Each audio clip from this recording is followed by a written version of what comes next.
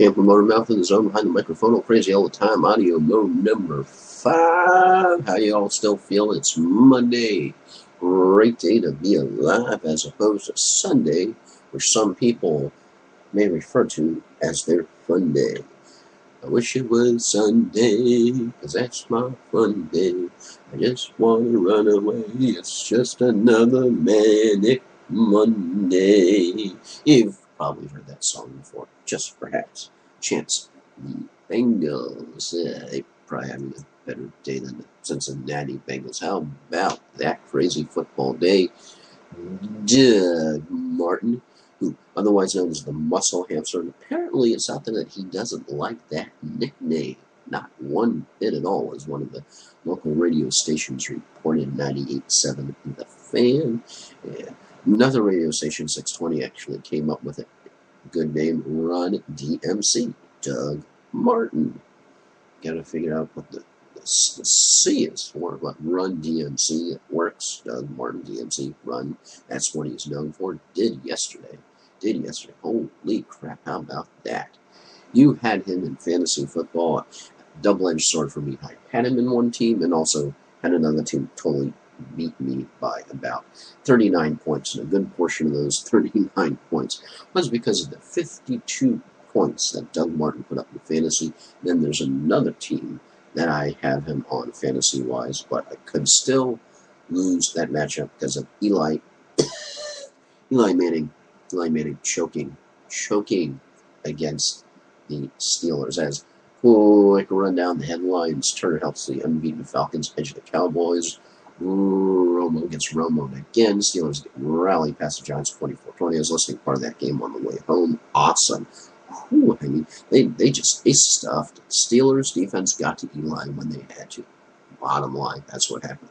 Colts follow lead past Miami, so Dolphins, all of a sudden, Dolphins riding high, now they're down low a little bit. Manning with yawn. Yeah, boring. Just another 3-touchdown rally as the Broncos beat the Bengals 31-23. Martin Bucks, of course, raced past the Raiders, and the Bucks, the meaning of life, the universe, and everything. If you read Douglas Adams' books, you know the answer to that, of course, 42. Bucks know it too. 42-32, beat the Raiders. Bears force 5 turnovers, rout the Titans. 51-20. I had a feeling it was going to be a bad, but not that bad. Oof. Crabtree, 72-yard touchdown, leads Packers, and Aaron discount double-check Rodgers past the Packers 31-17 win. Panthers break 5-game skid, top Redskins, and that's important. I'll get to that in a second, why it is. Lynch and Wilson lead Seattle past the Vikings. How about the Vikings? Is the Bucks beating the Vikings up? Thursday Night Football, the turning point linchpin of their season, and Shabby, otherwise known as Matt Schaub. I just like calling him Shabby. I don't know where that came from. Those 2 touchdowns to beat the Bills, 21-9. So you had C.J. Spiller on your team, and you started him, probably not too good alone. I would have a better margin in one of my fantasy teams if I had started Mikhail LaShore, because LaShore had, not quite a Doug Martin day, but pretty darn close. 3 touchdowns, and he's on my bench, but at least I started Doug Martin, but I still could lose. Because my opponent in that 10-team league has LaShawn McCoy starting tonight. So, yeah. And it's enough of a book with fantasy. One thing we always learn. Monday night, nothing is ever given. Nope. And if you've always wanted to be an NFL coach, because I'm sure at one point in your life, man, that would be a fun job. That'd be exciting. I would work my butt off. That'd be a fun job. 2 coaches whom you don't want to meet. The head coach of the Carolina Pitney, Ron Rivera, or Mike Shanahan. Yeah. Don't want to be either of those 2 dudes today. That's dun-dun-dun, dun-dun-dun-dun. So, what do you know? And is luck gaining ground on RG3? What's going on? What happened? How did your football team do? Are you happy today? Are you sad today? If you're Jacksonville, you're probably sad. Megatron finally showed up. Finally, some 13, 14 points, most standard fantasy formats. So finally, there was a Calvin Johnson sighting, who hasn't done all that well. And in this 14-team league, I lost by 39 points as the owner, otherwise known as Big O, started Doug Martin, 52.20 fantasy points. And I had Joe Flacco, Calvin Johnson, 1465 points. Matt Forte had a nice day indeed. Brandon Myers, how about that for a tight end? Almost 20 points for a tight end. Titus Young, that's probably so better than my team that had Eli Manning on it.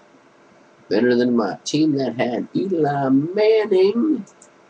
Yeah, you know what I'm saying? Eli Manning with his 3 fantasy points. Eli, Eli, what up with that? What up with that, Eli? But, right. Before I get to the matchup board, I want to tell you that since 1940, check this out. Why I mentioned Redskins. The Redskins outcome important is the game right before the election. You might have heard there's going to be a presidential election on Tuesday. We'll be all over that. That's probably, I'm going to sleep in as late as possible, and because that's going to be probably a late night, as late as I can last up to see the election results. Because this is an important election. This is very important. And since 1940, Redskins win Sunday before the election day. The incumbent has won the election. When the Skins lose, the challenger has won the election. Final score, of course, from the Redskins yesterday: Panthers 21, Redskins 13. So there you go. There you go. So there we go. And we'll see. We're hoping. We'll see if that holds up tomorrow night.